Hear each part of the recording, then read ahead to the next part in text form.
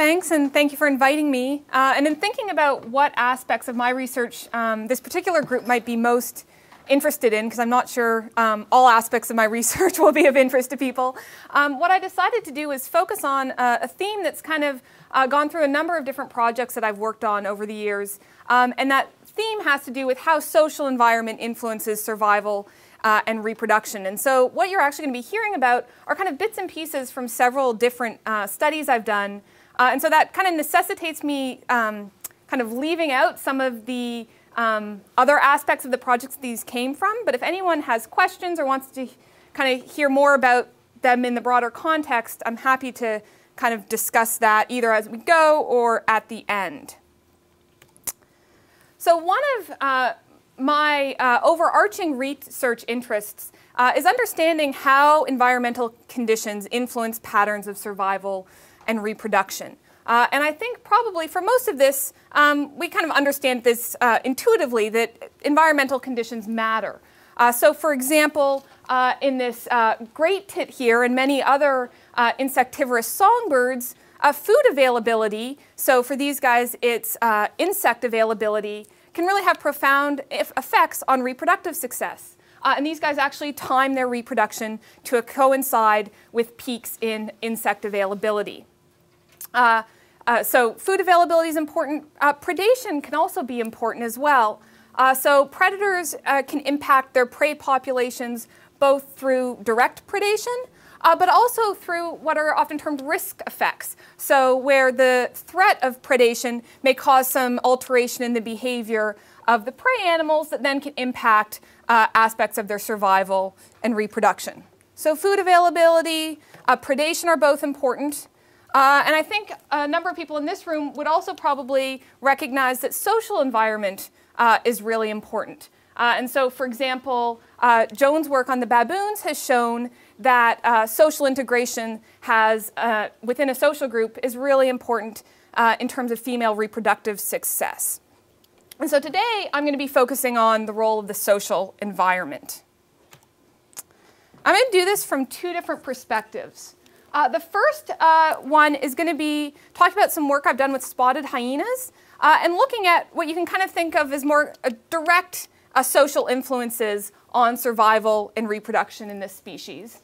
And then for the second part of my talk, I'm going to talk about some more recent work I've done looking at how social cues, or you can think about this as social information, influences reproductive timing in birds. And I'm working with pine siskins, this small finch here, for this work. And in terms of how this relates to fitness, appropriate reproductive timing is really critical for the reproductive success of organisms. And I'll explain that in more detail. But so here we're talking about the effects of social influences on reproductive timing, which then in turn will determine reproductive success.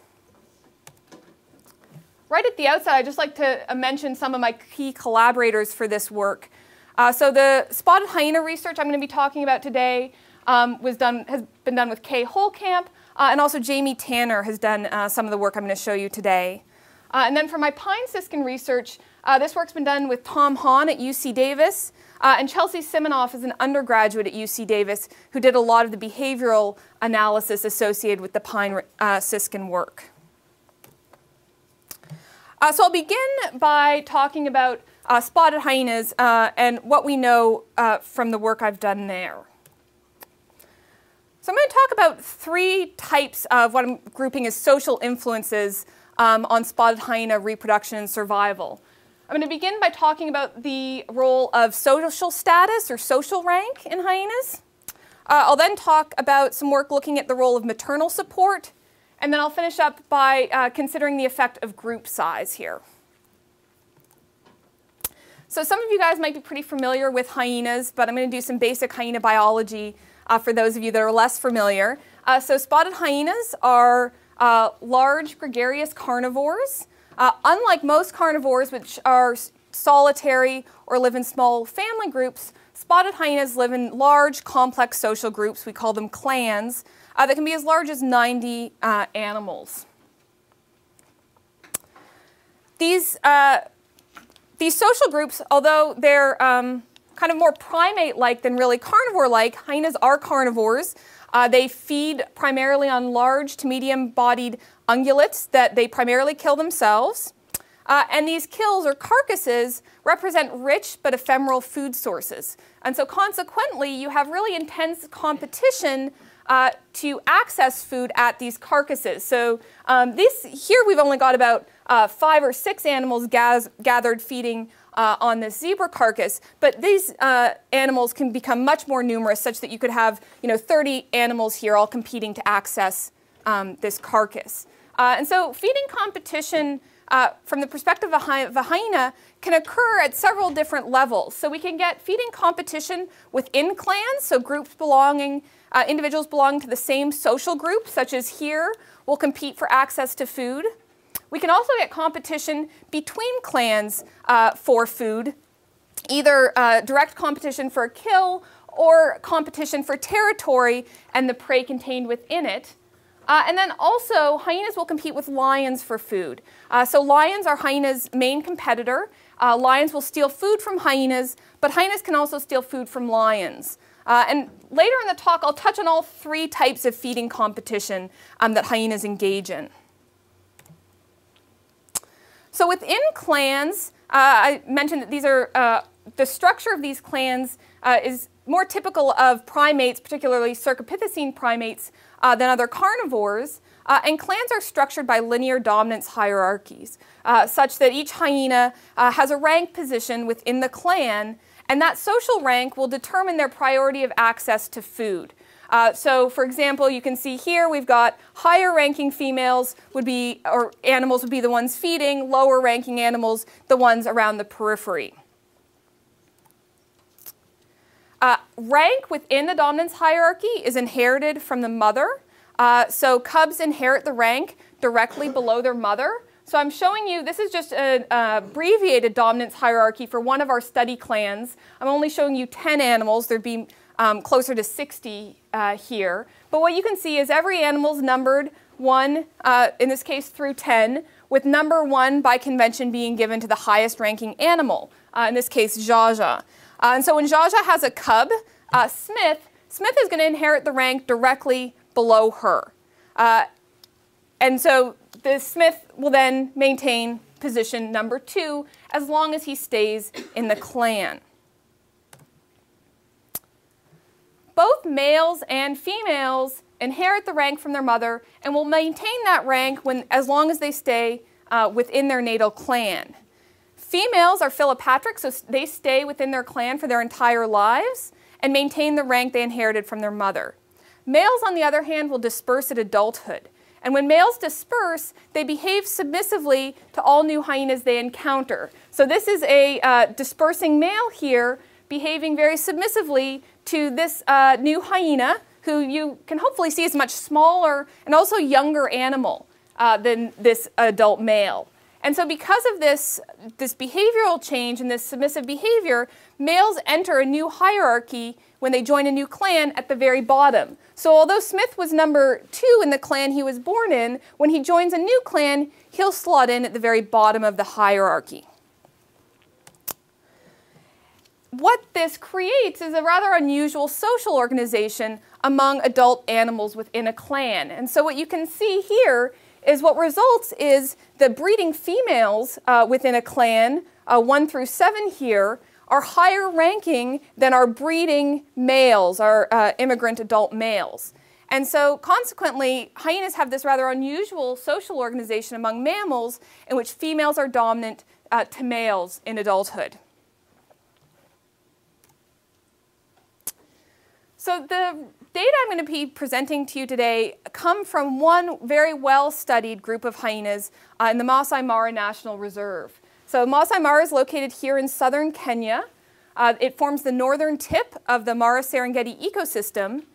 And a single large clan called the Taluk clan has been studied there in great detail since 1988. Kay Holkamp has been working on them. And these hyenas were actually studied prior to that by Lawrence Frank in the 70s. And so we have a wealth of information on these animals spanning multiple generations. And so I'm going to be exploiting that wealth of information to look at patterns of reproduction and survival today. So within the Tallet clan, all individuals are individually known and recognized based on unique spot patterns, and we can make daily observations of these animals. So for example, we collect data on the outcome of agonistic interactions between pairs of individuals, and based on these data, and at any given time, we can know the dominance hierarchy within the clan. This also means we can monitor individuals from birth throughout the course of their lives. So females give birth to young cubs, you can see here, in isolated natal dens. The cubs will then at some point move to a communal den, but the cubs will reside in the relative safety of the den for the first 8 to 9 months of life. At this point, they'll leave the den, they'll move about and live within the clan's territory, but even after they've left the den, they're still dependent on their mother for milk. And so cubs will nurse until they're somewhere between 12 and 18 months of age, at which point they're weaned. In this particular population, 13 to 14 months of age is the typical age of weaning for cubs. Once they're weaned, they're going to have to forage independently in this rather competitive feeding environment. By 24 months of age, 2 years, hyenas have gone through puberty and have reached sexual maturity, and females will begin to breed for the first time, typically between 2 to 3 years of age. Males, on the other hand, will disperse and join a new clan beginning at 2 years of age. So because males are dispersing and joining new clans, it makes it very challenging for us to follow their fates beyond dispersal. So most of the data I'm going to show you today are based on females who stay in the study clan, and we have detailed information beyond whence they reach adulthood.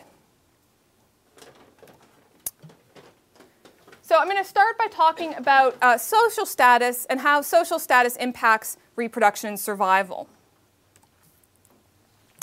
So we know from Kay Holcamp's early work and that of others that social rank has a profound influence on reproduction in this species.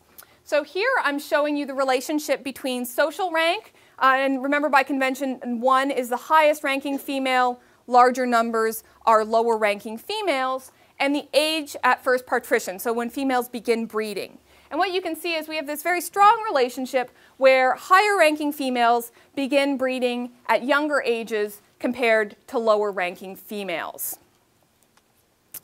Once females begin breeding, higher ranking females will also produce more cubs than do lower ranking females. And so this is the number of offspring produced per year, and we have a significant negative relationship here where lower ranking females produce more offspring per year than their lower ranking counterparts. And so as a graduate student coming in to work on the hyenas, we knew that social rank had this important effect on reproduction, and I was really interested to see whether we also found effects of social rank on survival. And I think in the past, in the animal literature, there's been a real emphasis on understanding the relationship between social behavior and various reproductive parameters, so for example, mating success. But we know that survival is also an important fitness component. We know from Jones' work, for example, that social factors have an important impact on infant survival, and some of the human health literature has also emphasized this, but I think it's an area that by and large has been neglected a bit in the animal literature. So I was interested to see, how does social rank influence survival? And not surprisingly, we do find important effects here. So what I'm showing you, this is data on females and their survival going out to about 13 years of age here. This is the proportion of offspring born in our study that survive to these ages. And I've grouped these animals into thirds of the dominance hierarchy. So the highest third, the mid-ranking third, and the lowest ranking third of the hierarchy. And we find a significant effect of social rank on survival. And hopefully what you can see is that it seems to be the lowest ranking females here that really seem to be faring poorly compared to high and mid-ranking females who are surviving much better. So we can say that social rank does have a significant effect on survival. In looking at survivorship patterns, I was interested in what life history events in the lives of hyenas might be particularly challenging for animals. And so what we did is we looked at 3 life history events that we thought might be potentially challenging for these animals. We looked at den independence. So remember, that's when hyenas are leaving the relative safety of the den. They're moving out in the clan's territory. They're potentially encountering new environments, new circumstances that they're unfamiliar with. Weaning is also a potentially challenging period. At this point, hyenas, young hyenas have to forage on independently, fend for themselves in terms of obtaining food.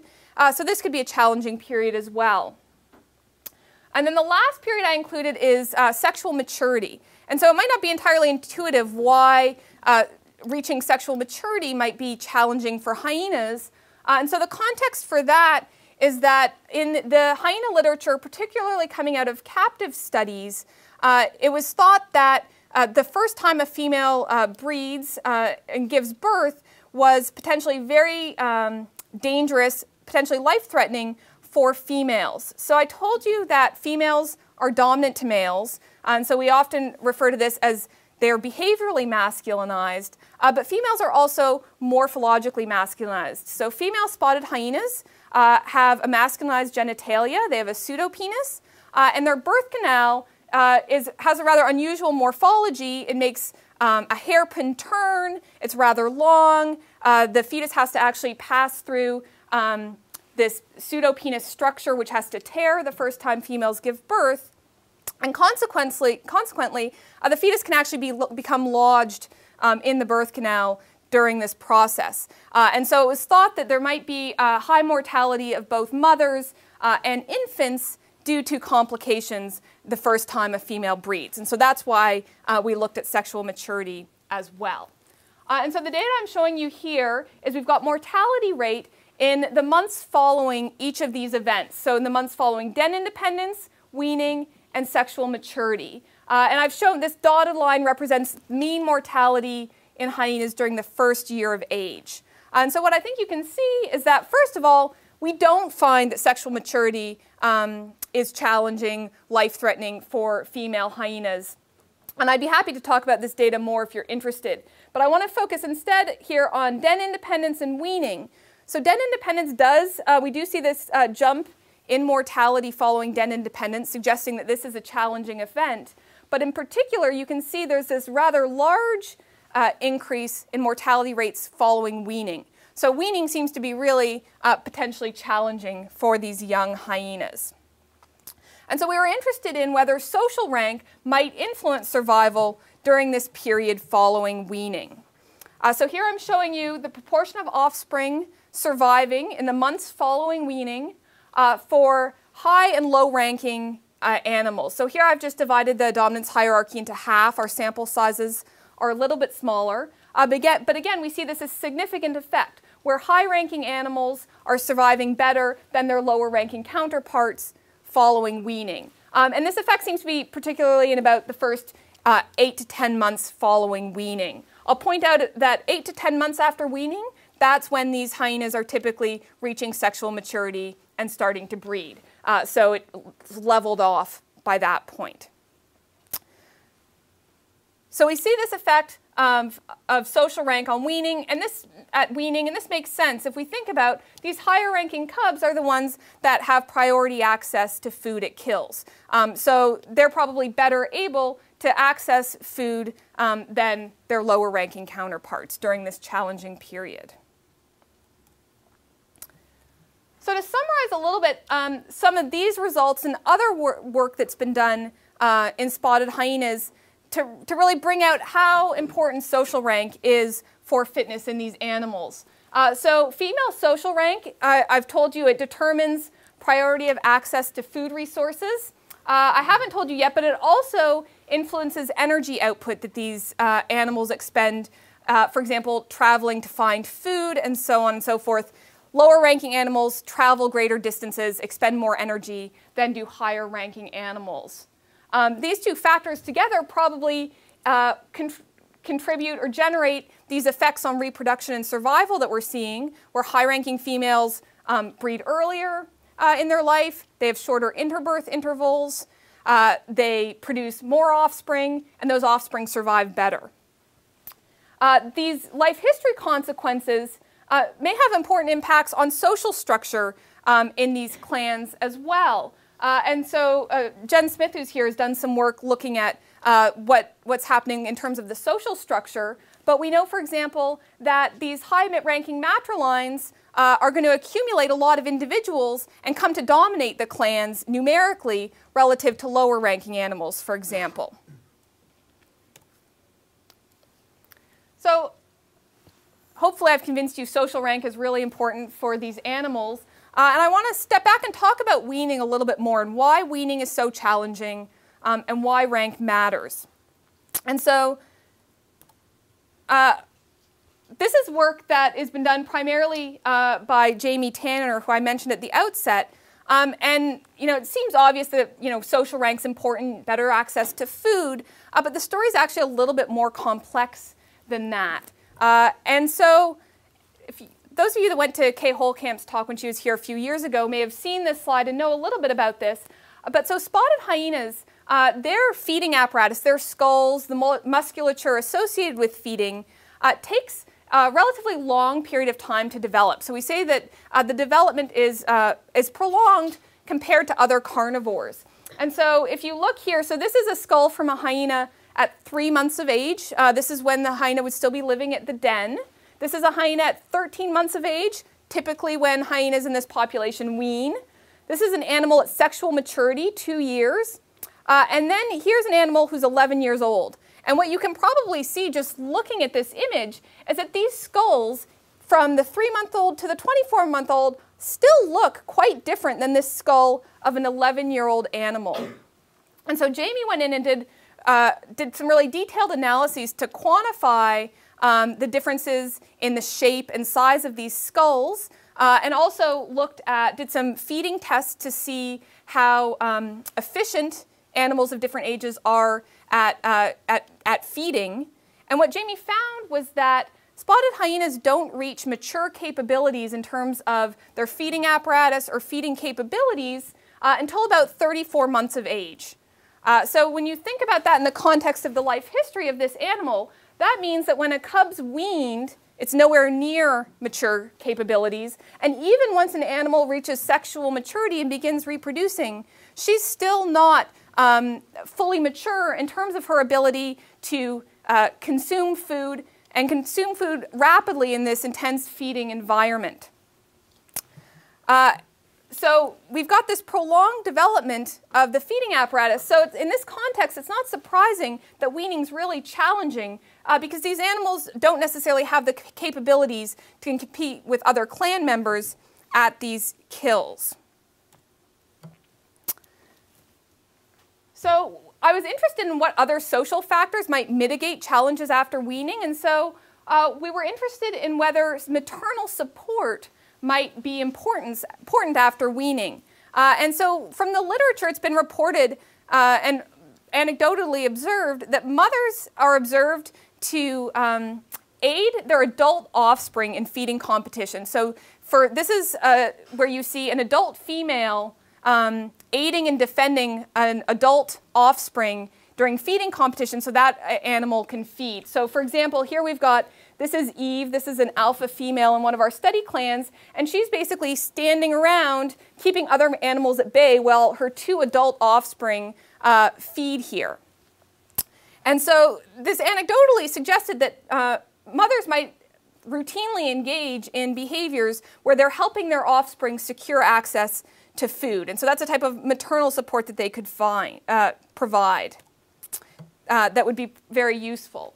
And so what I did to look at this is, I'm not looking at the specific behavior of the mothers here, but instead what I'm looking at is how does having your mother around, present in the clan, influence your survival after weaning. And so what we did here is we looked at animals whose mothers either were alive in the 6 months after they were weaned, or their mothers had died in the 6 months after they were weaned. So I want to be really clear, all of these animals were successfully weaned with their mother still alive, and then in the period following that, in some cases, the mothers had died.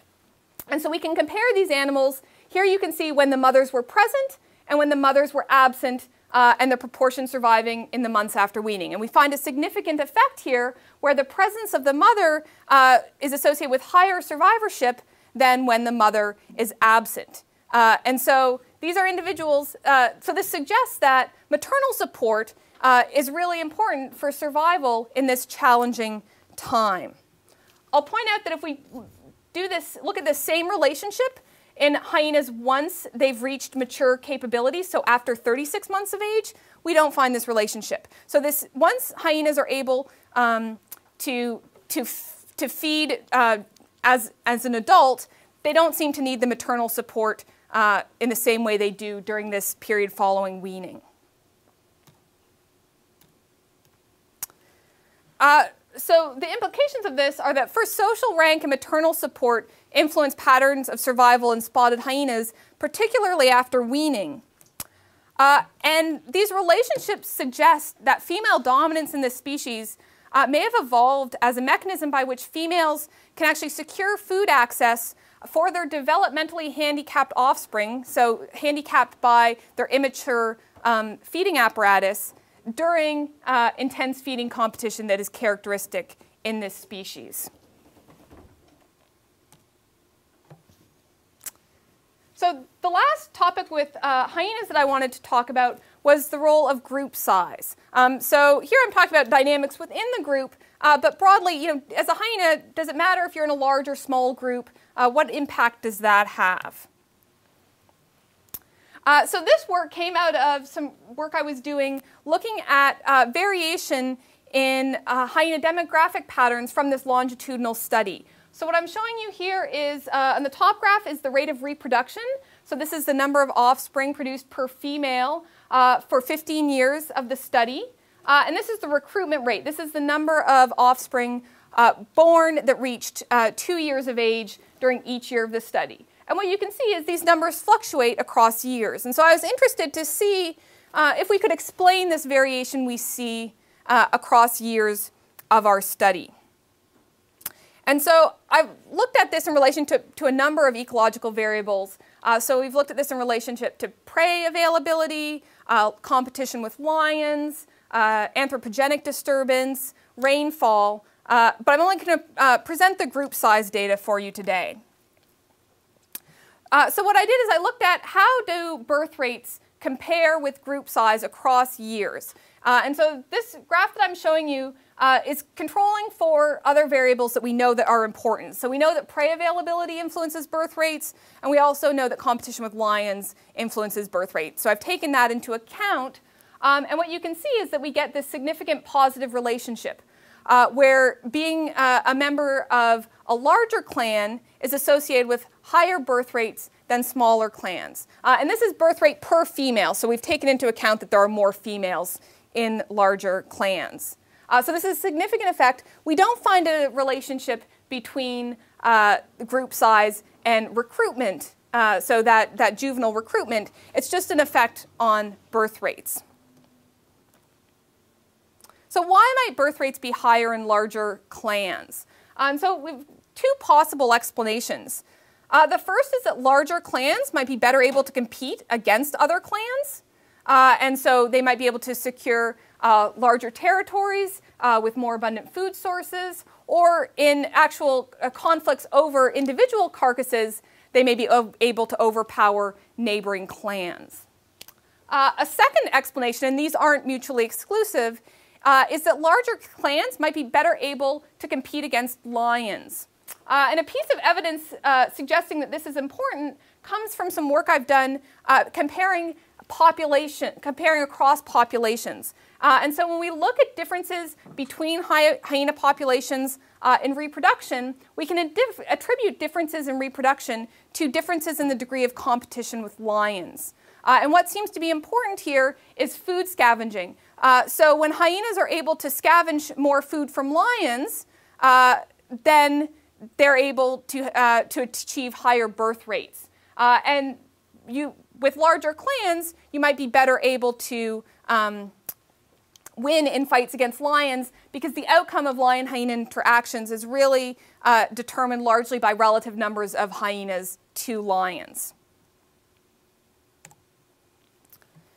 So to summarize some of this work really broadly, hopefully I've shown you that a variety of social factors influence survival and reproduction in spotted hyenas, and that a key element or theme throughout these seems to be that the relationship to food access. So whether that be competition for access to food within a clan, or potentially the clan's ability to secure access to food in competition with other clans or with lions, that these social factors in their relationship to food seem to be really important. So for the second part of my talk, I'm going to shift gears a little bit here and now discuss how social cues or social information can influence reproductive timing in pine siskins. And so pine siskins are a small finch, and they are interesting for a variety of reasons, but for our purposes, they're a highly gregarious bird. They'll aggregate in large groups. And they're also a bird that breeds on what I call a flexible schedule. So they are a temperate zone bird, but they can breed over about 6 months of the year. They don't have a really strict short breeding schedule. They can be more flexible in when they actually breed. So I got into this work because I was interested in how animals appropriately time events in their annual cycle. And so particularly how they time breeding to occur when conditions are likely to be suitable for success. So what I'm showing you here is a typical annual schedule for a temperate zone North American songbird. So most of these animals will have a period of the year when they breed, a period of year when they molt, so they shed their feathers and grow new feathers. They have some what we call an overwintering or non-breeding time. And then in a number of species, they'll also fit in migration into that annual schedule as well. So there are a lot of events that need to be coordinated within the year. Often these are incompatible, so an animal can't be breeding and migrating simultaneously. And these have to be timed so that they occur when conditions are appropriate for that event. So breeding, for example, typically occurs in the spring and summer when food is available. Failure to time breeding appropriately can have disastrous consequences both for that particular reproductive event, but also for the parent's survival and future reproduction. So for example, if breeding is timed too early, that breeding attempt is likely to fail. And if breeding occurs too late, the animal risks, for example, not being able to complete molt in time for winter or migration, in addition to the fact that conditions may also just be unsuitable for rearing young. So appropriate timing is important. And question? Is there also, is there also an advantage to coordinating with conspecifics? So there is potentially. So it may be useful to coordinate with conspecifics if, for example, predation pressure, is high, and so, numerically it might be advantageous to produce all your young simultaneously. A lot of what at least we think is driving this is food availability for a lot of species. And so consequently, a lot of animals use cues in their environment in order to orchestrate the transitions and timing of these events.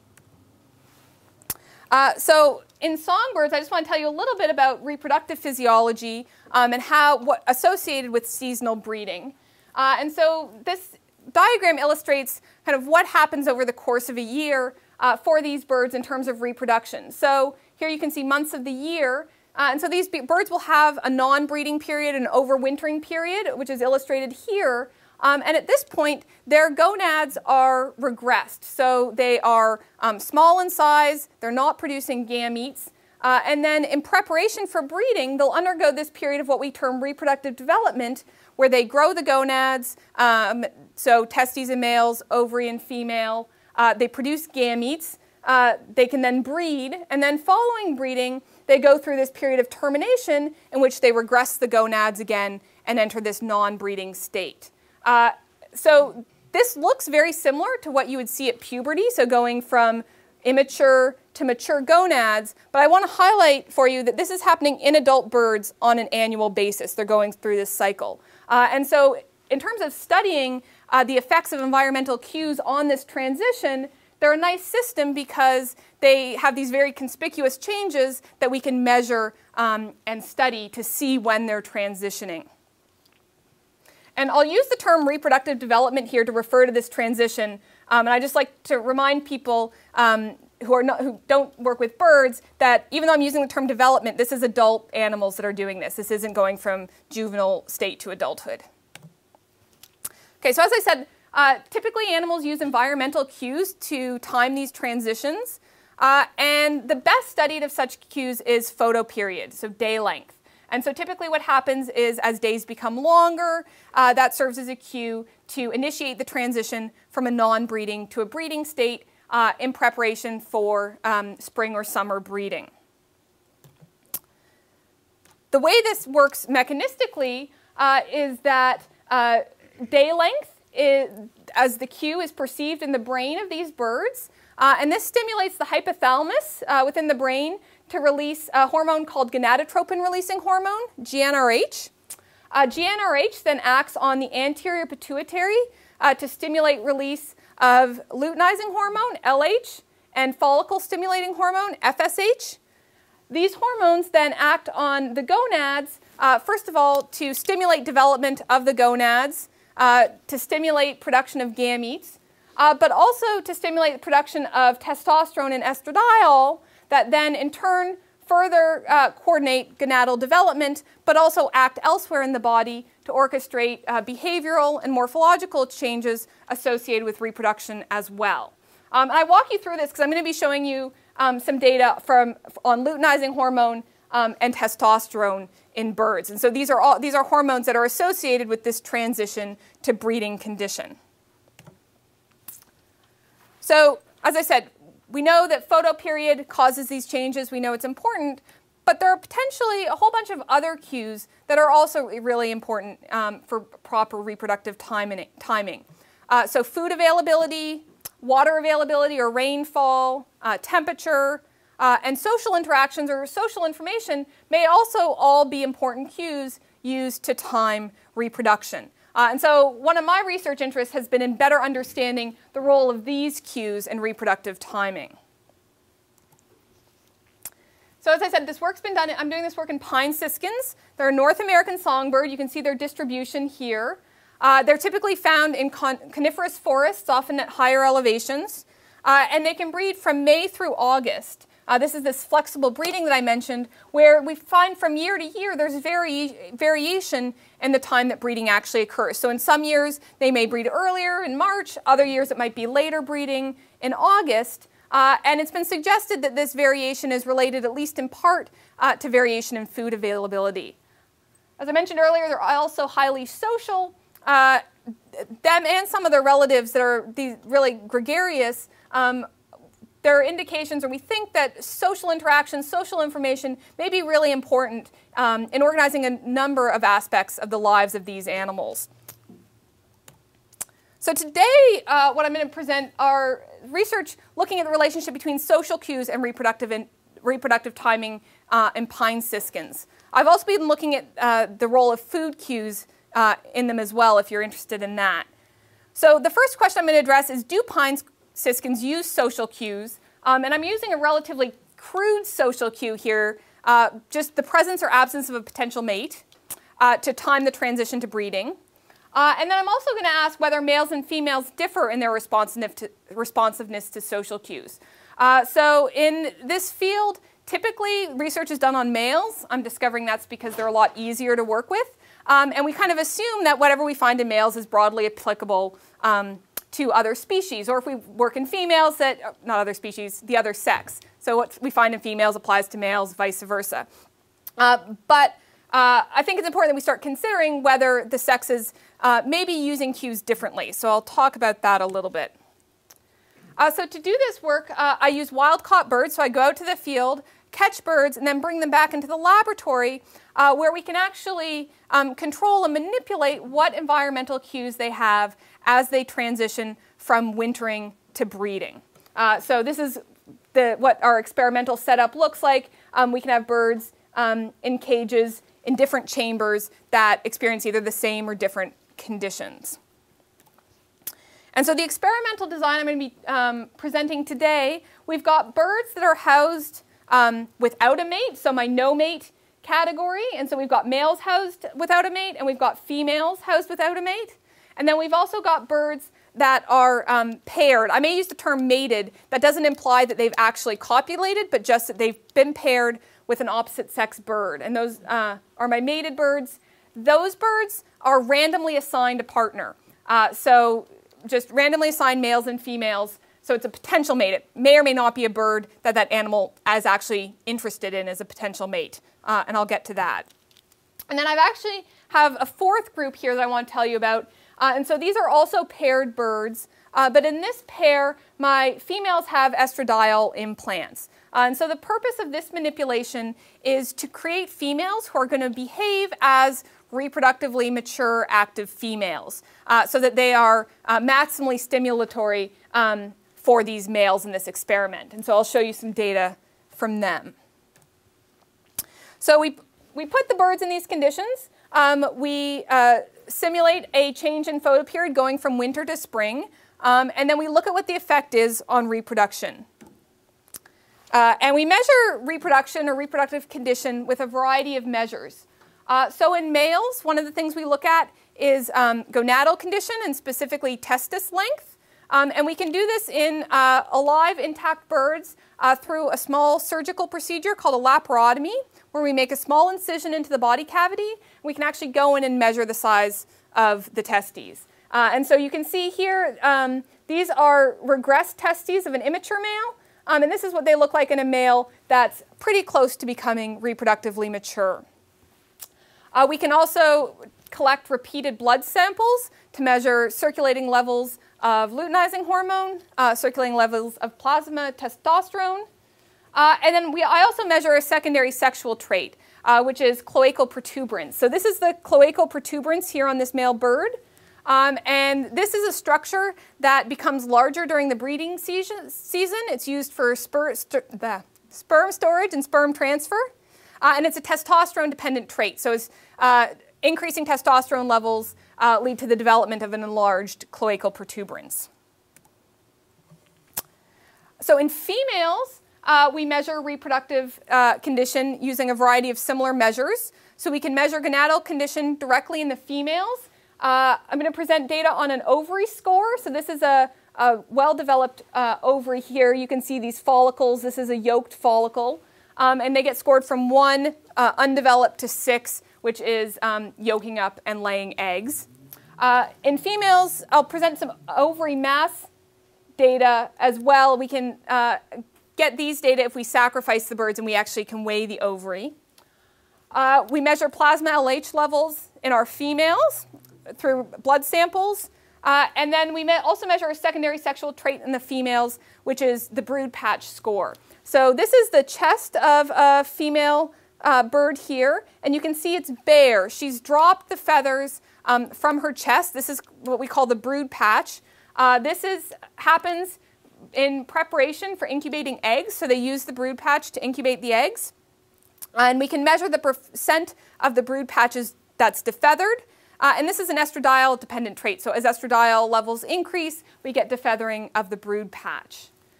We also show you some data on egg laying. So these females will progress to laying eggs, and we can quantify whether or not a female progressed to egg laying or not. So I'll present my male data first, and I'll walk you through the layout of this graph because I'm going to show you several in the same format. So on the y-axis, I've got my measure of reproductive condition, in this case testis length. And then on the x-axis is day of the experiment. So day 0 is the day that males and females were paired, or for the animals housed alone, they were kept alone. And so what you can see, hopefully, is that we found no effect of our social treatment on testis length in our males. And so males had already initiated reproductive development at the start of the experiment. In the dead of winter, they'd be down here at about 1 millimeter. They've initiated it, and we can see that the males continue to increase their testis size. And in fact, towards the end of the experiment, they're starting to regress the gonad. So they're terminating reproduction. So we've captured the entire period from reproductive development to actually they're initiating reproductive termination, and we find no effect of our treatment. So we've got our males alone, our males paired with females that were unmanipulated, and even our estradiol implanted females that should be maximally stimulatory to these males generated no effect. I won't show you the data, but I'll tell you that we also found no effect on luteinizing hormone levels, on testosterone levels, or on the cloacal protuberance among our treatment groups. So males are not attending to the presence or absence of a potential mate here. On the female side of things, we do see an effect. So here I'm showing you ovary score. 1 is a completely regressed ovary. It kind of looks like a gray pyramidal structure. And then 5 and 6 are females that have a hierarchy of follicles. They're yolking up follicles. And 6 are females who are actually laying eggs. And so what you can see here is that we have a trend for mated females to have higher ovary scores than our unmated females. So these are relatively small sample sizes. Our P's 0.067. But what seems to be the distinction that we see is that the unpaired females aren't progressing to yolk deposition. So while we have our paired females are going on and depositing yolk and laying eggs, our unpaired females don't get to that yolk deposition stage.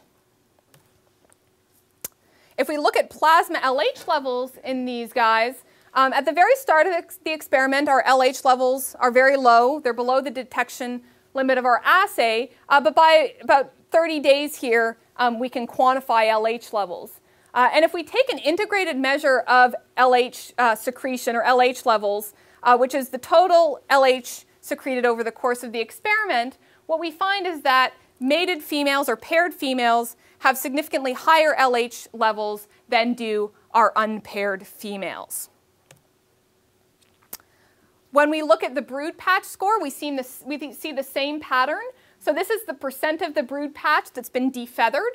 And what you can see is that our paired females have significantly higher brood patch scores than do our unpaired females. And so remember, this is an estradiol-dependent trait.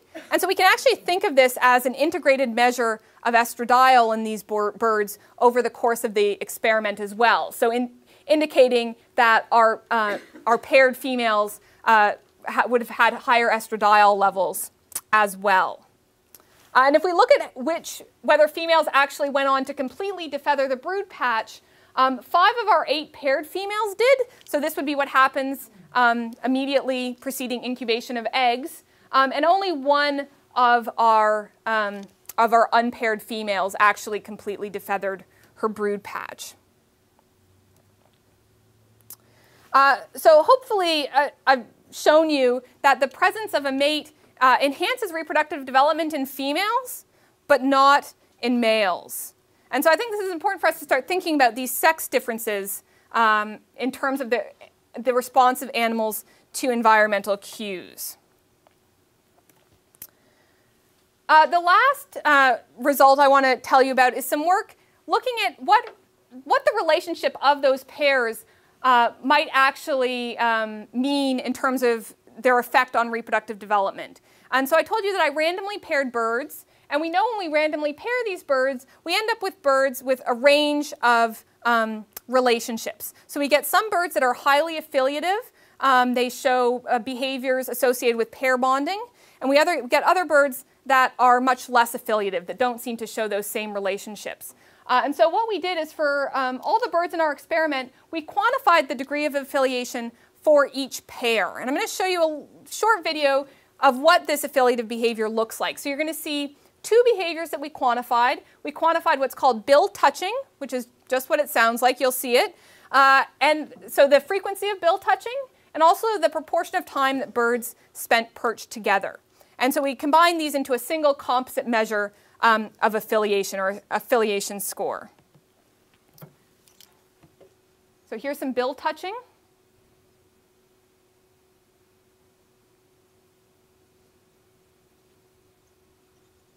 And then also these birds are perching together.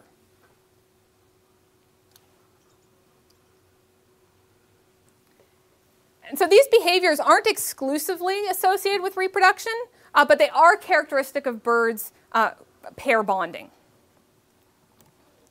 So when we create, when we score affiliative behaviors, and we have a score of birds either being more or less affiliative, so larger numbers indicate higher degrees of affiliation, lower numbers indicate lower degrees of affiliation, we can actually then look at how these birds compare in terms of their reproductive physiology, reproductive condition. And the data I'm showing you here is based on whether or not females went on to lay eggs. So these are all paired birds, and whether or not they laid eggs or not. And what you can see is the females who laid eggs are significantly more affiliative pairs than the females that did not lay eggs.